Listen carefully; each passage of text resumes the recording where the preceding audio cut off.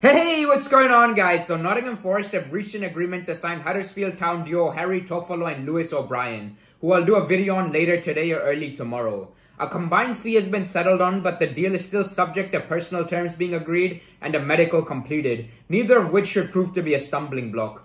Toffolo in particular is an incredible signing as he's just about entering the prime of his career and is available for a cut price £2.5 million due to the fact he's entering the final year of his contract. It's a bitter blow for Huddersfield to be losing their two best players to a side that controversially beat them in the playoff finals. In fact, it was the same pair that were denied penalties by John Moss during their 1-0 defeat to Forest. Mental how life works out, doesn't it? Now, for those unaware of Toffolo's career thus far, he's had to get to the top the hard way. He came through Norwich City's academy as a highly promising young talent but couldn't quite break into their first team and was loaned out numerous times to 4 different clubs in League One across 5 years. Eventually, he departed for Championship side Millwall on a full-time deal where he bizarrely didn't make a single appearance before being sold to League Two Lincoln City. This is where things really started taking off for Toffolo, as his side won the division and he was named in the PFA Team of the Year for his performances. 6 months into the following season, Huddersfield took a punt on him and have never looked back in the 2.5 years that have followed. Last season in particular was the best of his career to date, with 6 goals and 8 assists in 48 appearances as a left wing-back in Carlos Corberan's 3-5-2 system, which makes him a perfect fit for Steve Cooper too.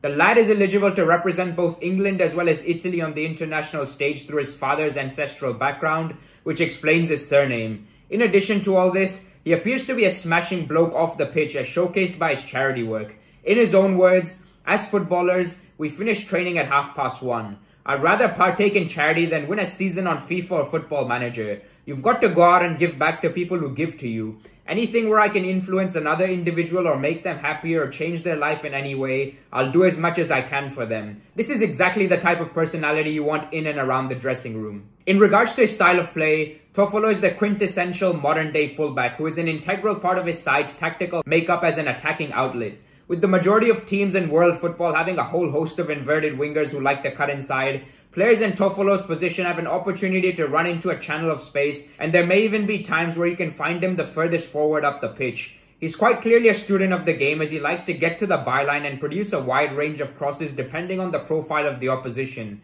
An example being him playing low balls into the box against a very tall side who might not be as nimble when dealing with cutbacks.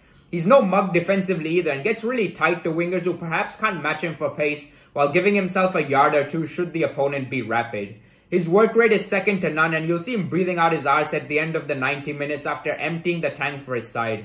In my opinion, he was quite easily the standout left-sided defender in the Championship last season and has fully earned the right to play Premier League football. I've got very little time for most players as human beings, but when one like Toffolo comes along, I really do wish them all the very best. He was actually a Chelsea supporter growing up and took a notepad with him to Stamford Bridge as a 10-year-old to jot down information on Ashley Cole, who for me is the best English left-back of all time, and that attention to detail from a young age is finally paying dividends. Forest supporters can look forward to watching an adventurous, all-action defender in the mold of Andy Robertson on their left flank, and I'm extremely confident that he'll prove to be a success and quickly become a fan favourite. In some ways, I'm surprised to see him come through the door given the arrival of Omar Richards, but depth is the name of the game, and having 2 quality options competing against one another over what is going to be a long and grueling season can only be a positive. Cheers for tuning in, guys. I really hope you enjoyed the video. If that is the case, please do consider giving it a like. If you're new to the channel, I've done plenty of Forest-related content which you can see via my channel pages, and I'm looking forward to doing a lot more over the course of this season. Take care and have a wonderful week ahead. Peace.